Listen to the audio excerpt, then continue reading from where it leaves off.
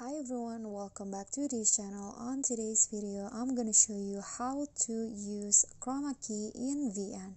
So here, I've already added a video. So the Chroma Key can be used to remove a certain color from your overlay, so such as a green screen, and I'm going to just show you how you can use that. So first, I'm going to add a green screen overlay to my video.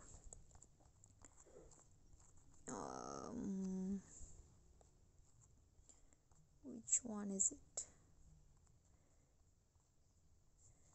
Okay, so for example, this green screen right here, I'm going to make it big.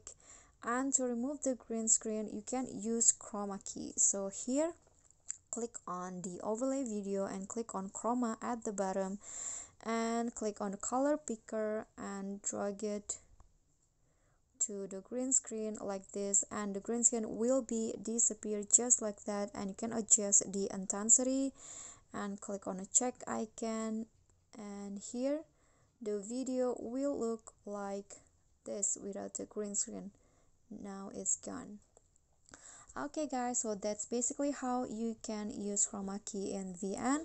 Thank you guys so much for watching. If you got any question, feel free to drop them in a comment, and if you think the video is helpful, don't forget to click thanks, likes and subscribe for more content. I'll catch you all in the following videos. Thank you.